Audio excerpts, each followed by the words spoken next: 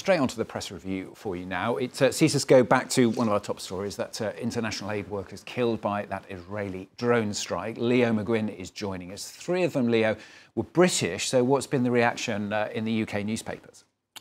Yeah, that news very much dominating the UK front pages this morning. The news that an Israeli drone strike killed 7 international aid workers. As you say, 3 of them were British. This is the front of the Mirror this morning, killed trying to feed starving kids. You can see the image of one of the cars, one of the 3 cars that was struck by the strikes. The Times have this: outcry at aid worker deaths. Photo of 3 of the workers on the front. Brits Jim Henderson, Australian Zomi Francom and Pole Delina Soboy, just 3 of the 7 killed. The Telegraph lead with the fact that British Prime Minister, UK Prime Minister Rishi Sunak has demanded answers over the airstrike. Their lead is the fact that Sunak has spoken to Israeli PM Benjamin Netanyahu. He said he's appalled by what happened and expects a thorough investigation. Let's move across to The Guardian. They report that charities have halted their Gazan missions following the death. This Guardian article speculates that this will lead to a worsening humanitarian situation.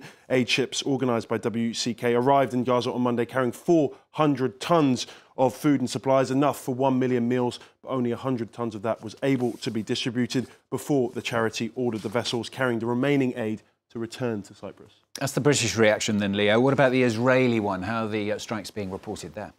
Yeah, I'll start by showing you Haaretz, a rather left-leaning newspaper that have often been critical of Benjamin Netanyahu. They have the news on their front page. They published harrowing details of the strike, citing defence sources. According to the report, an Israeli drone fired 3 missiles, one after the other, hitting the armoured cars, which were clearly displayed with the charity's logo on them because of a suspicion that a militant was travelling with them, despite the fact that the suspect did not leave the warehouse with the rest of the group. The cars were hit as they travelled back along a route that was predetermined with the IDF. Criticism for Haaretz isn't unusual, but what is unusual is Israel-Hamas. They are a paper owned by a good friend of Benjamin Netanyahu. They've often been criticised for being a mouthpiece of the Israeli government, but they do have that news on the front page this morning. They describe it as an incident. They report on President Biden's preaching on Israel's obligation to protect humanitarians in Gaza. They also have a quote from Netanyahu: "This happens in wartime," the PM says, adding that there will be a full investigation so as to avoid such incidents in the future. Well, after that, we need something a little bit lighter, don't we? There's going to be an historic invasion of sorts in the US this summer. What's this about, Leah?